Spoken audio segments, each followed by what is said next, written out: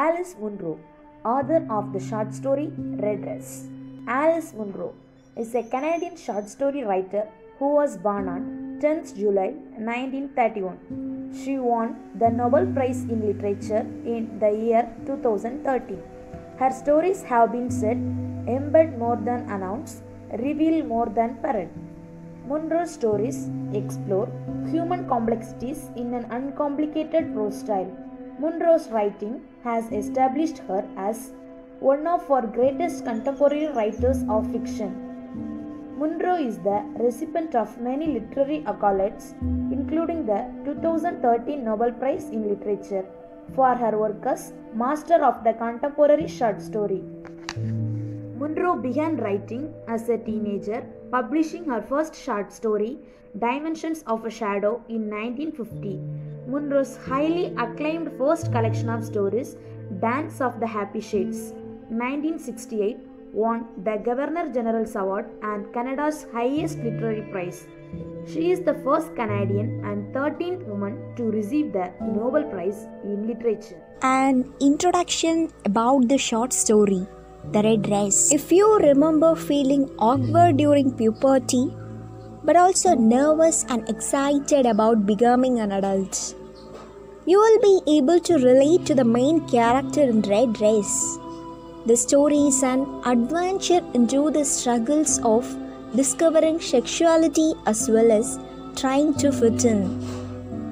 The beginning of Red Dress by Alice Munro, we learn that our main character's mother is sewing a dress for her.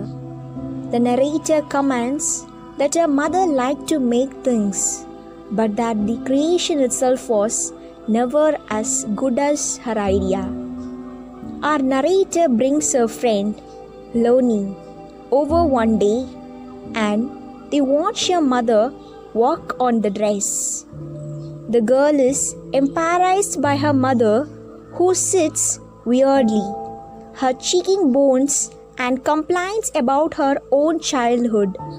When the girls get away from the mother, they chat about boys and sex. The girl's mom is creating the dress especially for an upcoming Christmas dance. But the girl admits that she doesn't want to go. She considers faking falling off a bike to get out of it, but decides instead to try to make herself sick by opening the window, breathing in cold air, and then smearing snow on her chest and sleeping in cold, wet clothes. Her attempt fails, and when the day of the dance comes, she is just healthy as ever. At the dance, our narrator is a bundle of nerves as she watches the older students arrive and contemptuously ignore the younger students. At one point, a popular boy in school dances with the girls and then leaves. When she realizes he is not going to continue dancing with her, she is embarrassed. When no one else asks her to dance, she feels like something is seriously wrong with her. So she runs off and hides in the bathroom. A girl named Mary Fortune shows up in the bathroom and invites the girl to smoke a cigarette with her. They sneak to an unknown part of the building. Mary explains that she is not boy crazy like the rest of the girls in school. She has other goals and wants to be a physical education teacher. Mary invites the girl to have hot chocolate with her in a shop nearby. She accepts the invitation. But on the way out, a boy invites her to dance and she accepts. Mary leaves without her. Later on, the boy she dances with walks her home, talks about a hockey game and kisses her before leaving. Our narrator sees that her mother is awake and waiting her to tell her all about the evening. The girl decides that she is not going to tell her everything. She admits that she feels an oppressive obligation to tell her mom about the evening.